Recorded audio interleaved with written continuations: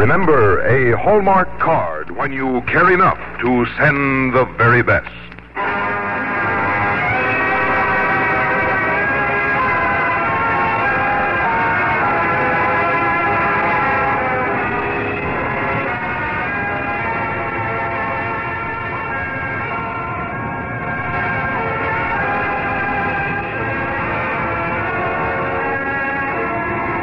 Tonight from Hollywood, the makers of Hallmark greeting cards bring you Deborah Carr in Persuasion on the Hallmark Playhouse.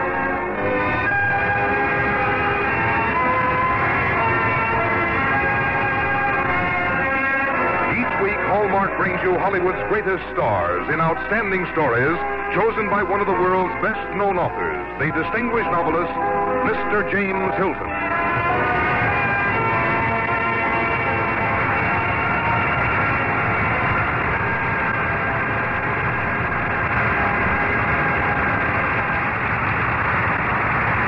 Good evening, ladies and gentlemen. This is James Hilton.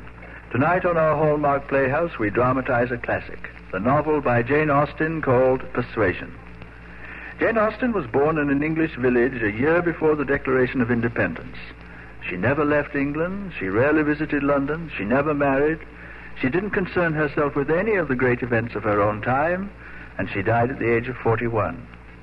Yet during those few years, and in that small world of her own, she contrived to write half a dozen novels which have not only been read constantly ever since, but are judged to be among the very greatest in all literature. A strange thing, a sort of puzzle, a miracle, if you like. Anyhow, this novel, Persuasion, which was the last Jane Austen wrote, contains also one of her most delightful heroines. So to play that part tonight, we are proud to welcome back to our playhouse that enchanting English actress, Deborah Carr. And now here is Frank Goss from the makers of Hallmark cards. When you want to remember your friends, there's one way to be sure the card you send receives an extra welcome. Look for that identifying hallmark on the back when you select it. For words to express your feelings and designs to express your good taste, that hallmark on the back is your guide. Like the sterling on silver, it's a mark of distinction that all quickly recognize, and it tells your friends you cared enough to send the very best. Our star tonight, Deborah Carr, is appearing by arrangement with Metro-Goldwyn-Mayer, producers of Lone Star, starring Clark Gable, Ava Gardner, and Broderick Crawford. And now, Hallmark Playhouse, presenting Jane Austen's Persuasion, starring Deborah Carr.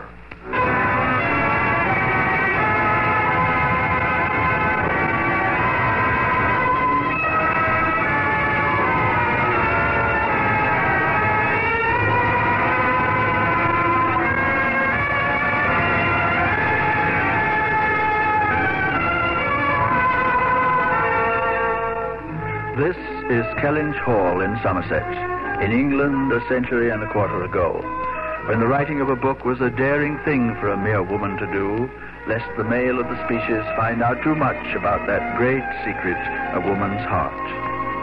The young lady there is Anne Elliot, daughter of Sir Walter Elliot, master of Kellynch Hall.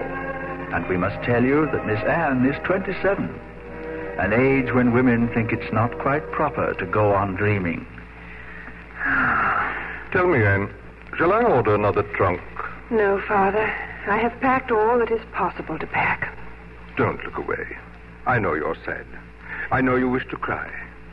If it is any comfort to you, I am also sad. I also wish to weep. Oh, Father. It is my fault that we must leave Kellynch Hall, that we must rent it to some stranger. It was I who spent all our money, not too wisely, I'm afraid. Don't blame yourself, Father. If your mother were alive, she would have directed my hand and my pocketbook with more wisdom. We men never admit that women are wise, but it's true. Then I am not a typical woman, Father, for I am very foolish. You still think about him? After 8 years? Yes, Father. Today especially, for this house which I love is the second thing in my life I have had to give up. It was not foolish, child. I should not have allowed myself to be persuaded. Frederick Wentworth was not of our class in society. You must not forget your duties to your station in life as a member of the nobility. Oh, see how noble the nobility is, Father. We are packing our lives in old trunks and carting them away. Oh, I'm sorry, Father. Here, help me shut the lid. Do you have everything? No, Father. I have nothing. I take only such dull things as dresses and hats and gloves. I leave behind my childhood, my youth, my heart.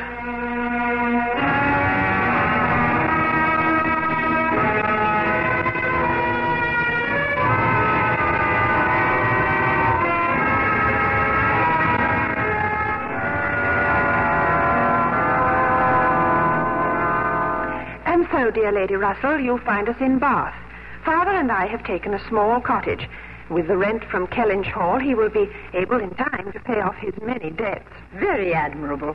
Your father is a man of honor. Tell me, who has rented Kellynch Hall? A retired British naval officer, an admiral. Married? Yes. Good. A house is never taken care of properly without a lady. Any family? No children. Better still. A lady without a family is the best preserver of furniture in the world. Mm-hmm. What is their name? Croft, Admiral Croft and his wife. I know Mrs. Croft. So do you, Anne. I do? Before she married, her name was Wentworth. Frederick's sister. Yes. Perhaps after 8 years he'll be coming back to this part of the country. Yes. Perhaps he will.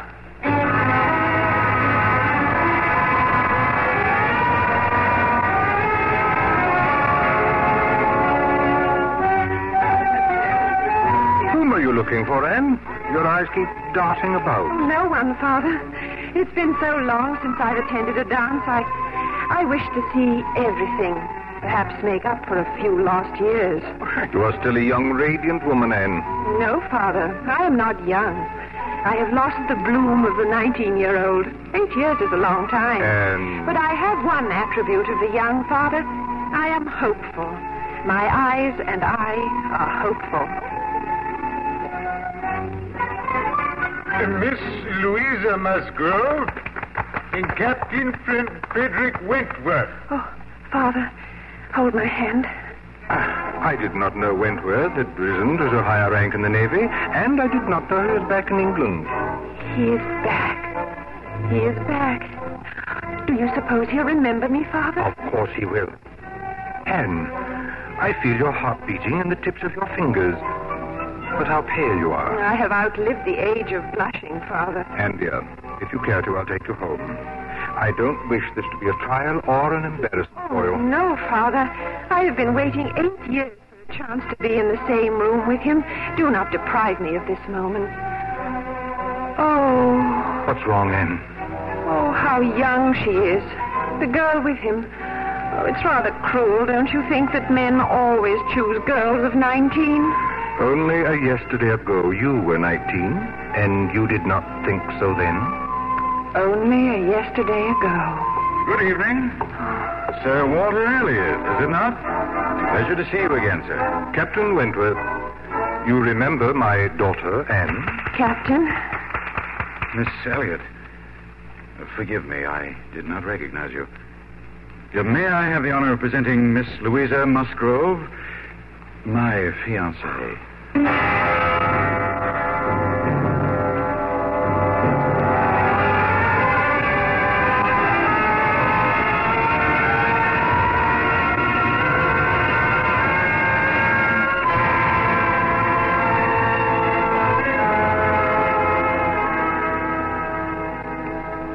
Oh, Lady Russell, he did not even know me.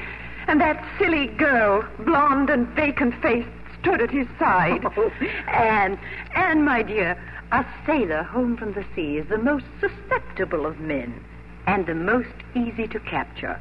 Gold braid on his sleeve is no protection whatsoever. What a strange thing hope is.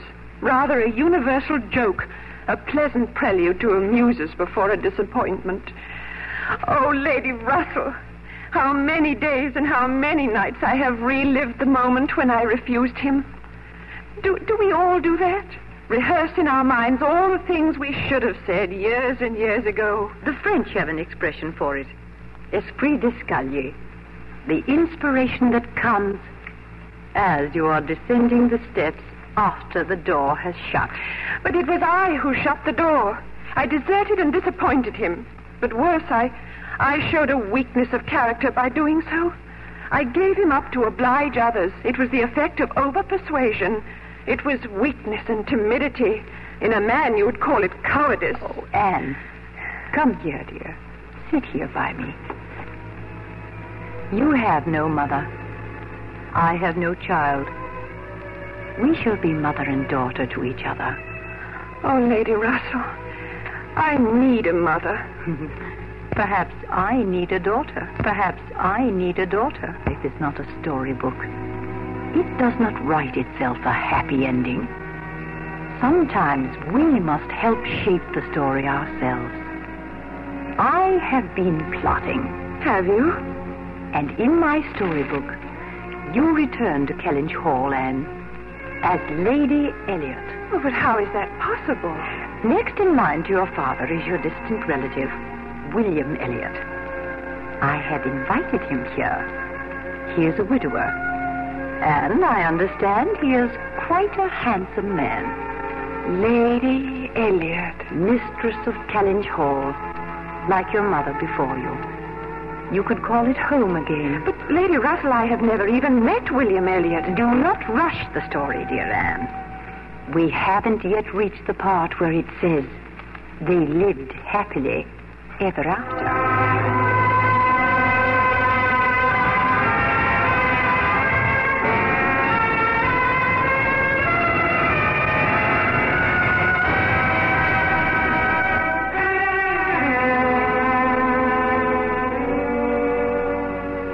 Thank you, Mr. Elliot, for a most pleasant visit. My dear Anne, you must not call me Mr., but William. I have known you such a short time. And I have known you all the days of my life. Indeed? How?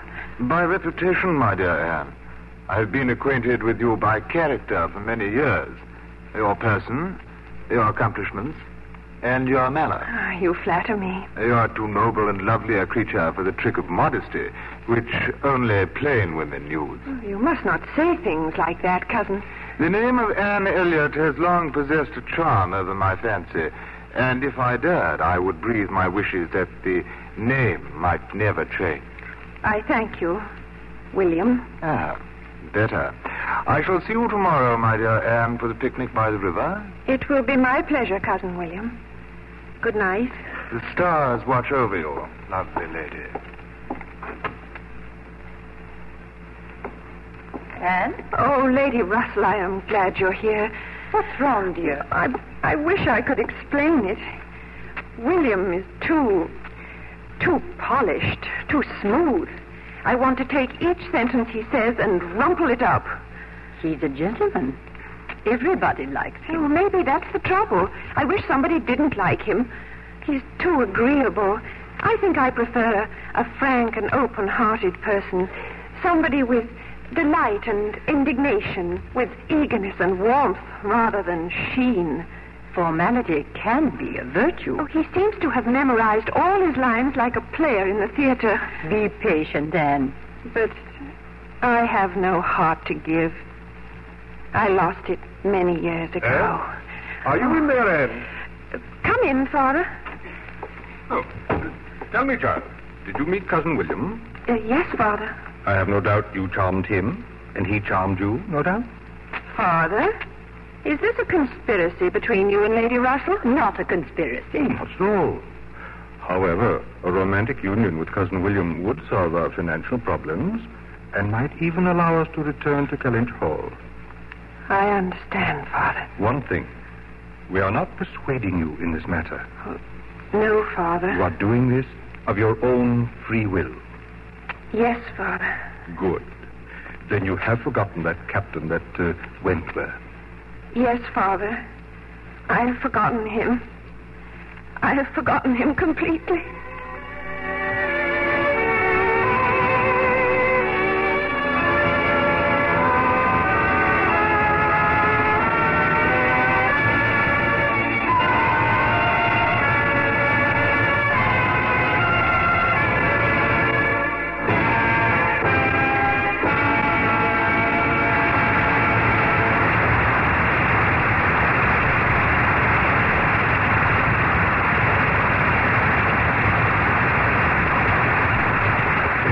moment, we'll return to the second act of Persuasion, starring Deborah Carr. There was a time when a young man paid as much as $25 or $30 for a Valentine. Those were the days you only sent Valentines to your sweetheart.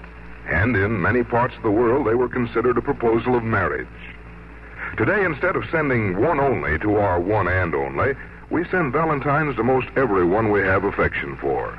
To the dear lady down the street we wave good morning to the babysitter we can always depend on, to a friend far away, to anyone who has shown us a special kindness.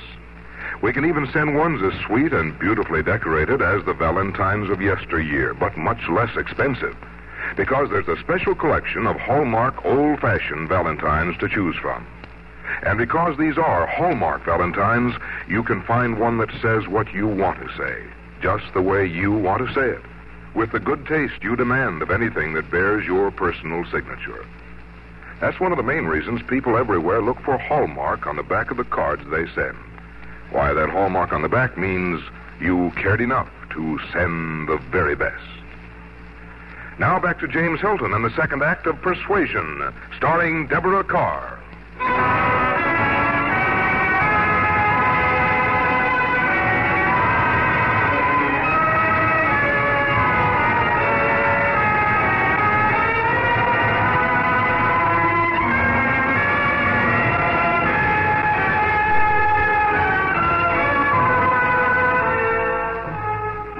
As Jane Austen herself observed, this was an age of pride and of prejudice, of sense and sensibility. But more than anything, it was an age of persuasion, when young ladies were gently but firmly persuaded to make a proper match, to marry within the confines of their own social set. Such a lady was Anne Elliot. Well, now, there they are, Anne and her companions, on a stony riverbank, all ready to enjoy a picnic in 19th century England.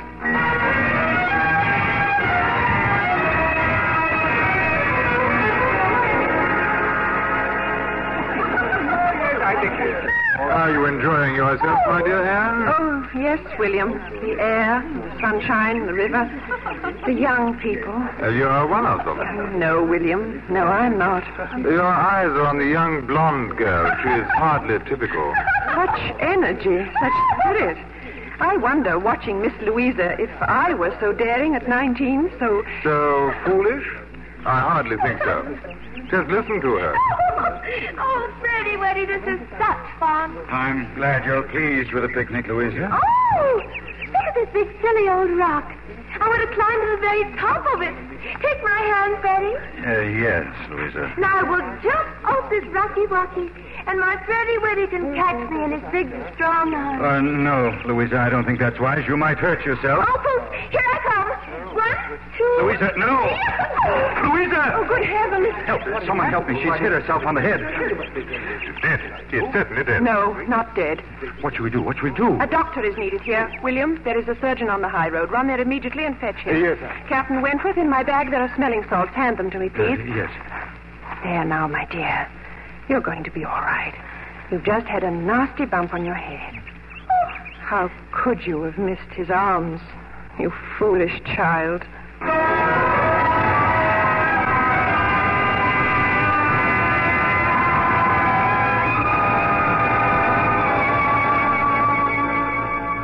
You're quite a heroine, Anne. The whole town is talking about your calm and your efficiency when that poor child was hurt at the picnic. I did nothing, Lady Russell. I'm glad Louisa is well and out of danger. For his sake, for he loves her. Are you certain of that? He's going to marry her. Do you really think so? Oh, he hovers about her as if she were a wounded bird. That's exactly what Louisa is. A bird. All flutter. I could not have planned anything more climactic, more character-revealing than that little accident. Fate moved in and helped give my plot an additional turning. Your plot, indeed. Your plot for me to marry William. I can never marry him. I know that now. I never intended that you should. What? Every story must have conflict, intrigue, surprise, and an unexpected finish. I don't understand what you mean, Lady Russell. I have observed the oldest trick known to women. Trick?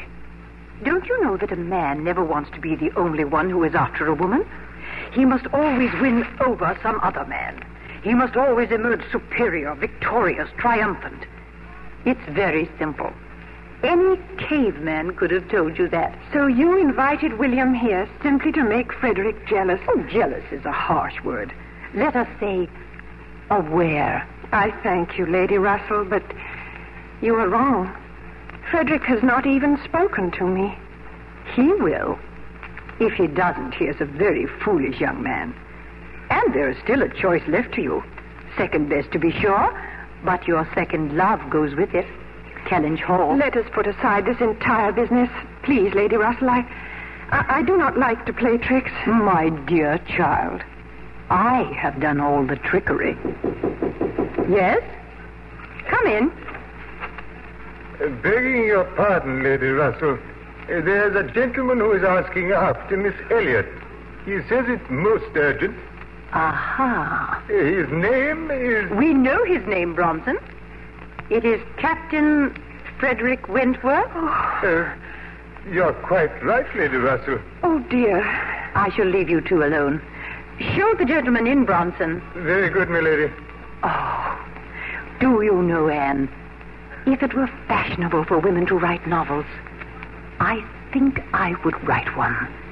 My plots thicken so charmingly. Oh, what shall I do? What shall I say? Now, you don't need a novelist to tell you that. Ta-ta. Oh, dear. Miss Elliot. Anne. It is a pleasure to see you again, Captain Wentworth. I've come to thank you.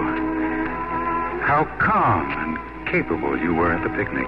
How admirable. I did nothing. You did a great deal. How strange it seems to talk to you again. It has been 8 years. You remember then? I thought you had forgotten. No, Captain Wentworth. I have not forgotten. But I have always heard and read that women forget so easily. Inconstant as the wind, the poet says. Oh, then I must defend not only myself, but all of womankind. We do not forget you as soon as you forget us. We live at home, quiet, confined, with our feelings as our companions. But you men have professions and pursuits to take you out into the busy world, to help you forget. If you speak up for womankind, I must defend mankind. As our bodies are stronger, so are men's feelings. Then I shall continue the analogy.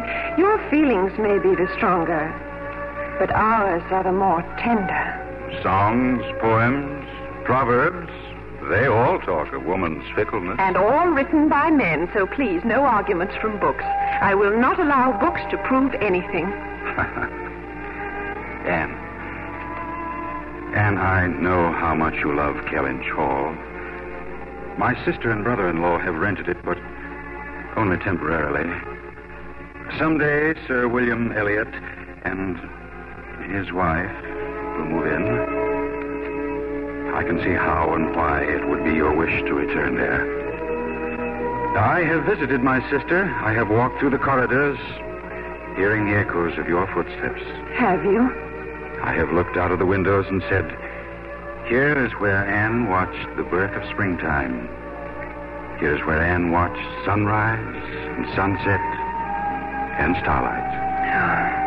You are very understanding, Captain Wentworth. I must tell you about a friend of mine. She also once lived in a house much like Kellynch Hall, and she has told me her most secret thoughts.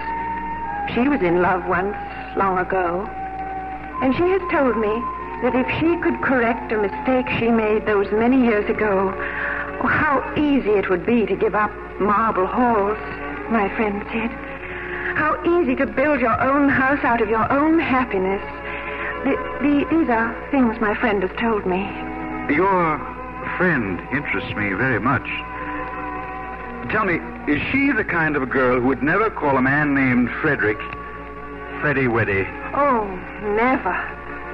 And is your friend a woman and not a child? She has told me that often she feels like too much of a woman.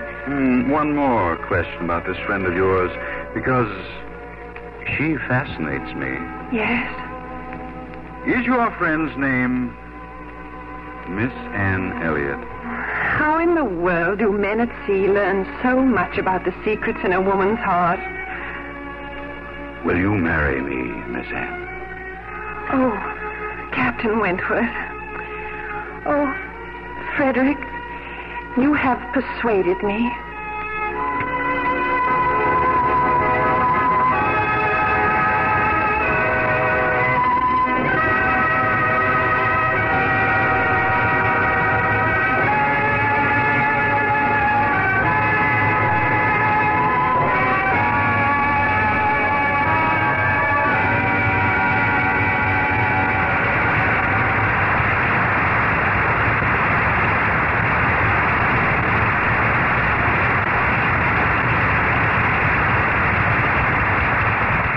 Deborah Carr and James Hilton will return in a moment. Teach them to do something with their hands. Teach them to do something for others. These are familiar words of advice that any parent recognizes immediately. Tonight I have a suggestion about a way you can combine these two bits of wisdom and do it in a way all children love. Let them make their own Valentines. It's easy to do with the Hallmark Make Your Own Valentine kit. For only $1, there are the makings of 16 Valentines, big red hearts, lacy white panels, and special cutout designs of appealing little animals dear to the hearts of all children. Even tiny fingers have an easy time putting these Hallmark Valentines together. And how the children do enjoy giving their own handiwork come Valentine's Day. In addition to the $1 box, there are Hallmark Make Your Own Valentine packages for as little as 50 cents. So ask for the Hallmark Make Your Own Valentine kits tomorrow. You'll know them by that identifying hallmark on the cover of the box or the top of the package. It's that same symbol of quality you always look for on the back of a card when you care enough to send the very best. Here again is James Hilton. We always enjoy your visits to our Hallmark Playhouse, Deborah, and never more than tonight. Thank you for a delightful performance. I'm so glad you liked it, Mr. Hilton. I've always liked Jane Austen's novels, and so I was very happy when you asked me to play the role of Anne tonight. And since the last time you were here, I understand there's a beautiful new baby at your house, Deborah. Mm-hmm. And her name is Anne, too. How is Francesca Anne? As charming as her mother? Oh, much more so. She has the whole family under her thumb already. I was just thinking when Frank Goss told about the Hallmark Make Your Own Valentine kits, how both of my girls will enjoy making their own Hallmark Valentines when they get a little older. It's such a nice way to teach children thoughtfulness, isn't it? Yes, I think it is, Deborah. And now I'd like to tell you about the story we're going to have on Hallmark Playhouse next week. Oh, next Thursday. That is Valentine's Day, isn't it? I'll bet you're going to have a special story for that day, a love story. Yes, indeed, and a love story from real life. We shall dramatize the story of Clara and Robert Schumann.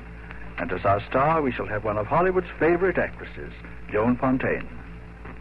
And now may I remind you of what we owe to the schools of our country. Better schools will build a stronger America, and because the need for elementary school teachers is great, so the need for your active support of schools is also great. Our Hallmark Playhouse is every Thursday. Our producer-director is Bill Gay. Our music is composed and conducted by David Rose.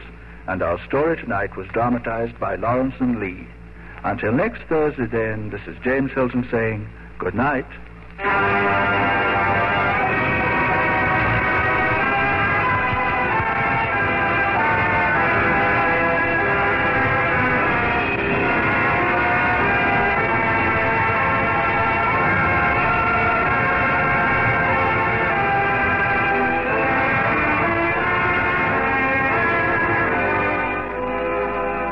Look for Hallmark cards that are sold only in stores that have been carefully selected to give you expert and friendly service. Remember, a Hallmark card when you care enough to send the very best. The role of Captain Frederick tonight was played by Whitfield Connor, and Jeanette Nolan was Lady Russell. Others in our cast were Lorene Tuttle, Ted Osborne, and Ben Wright. You are invited to the Hallmark Hall of Fame every Sunday afternoon on television. Consult your paper for time and station. This is Frank Goss saying goodnight to you all until next week at the same time when Hallmark Playhouse returns to present Joan Fontaine in the story of Clara and Robert Schumann. And the week following, Herbert E. Stover's Powder Mission, starring Barry Sullivan. And the week after that, Harriet Fitzryan's Mother of the Groom on the Hallmark Playhouse.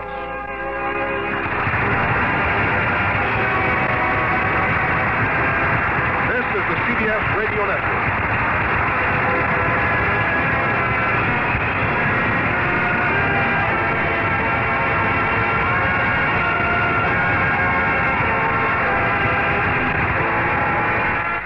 This is KMBC, Kansas City, Missouri.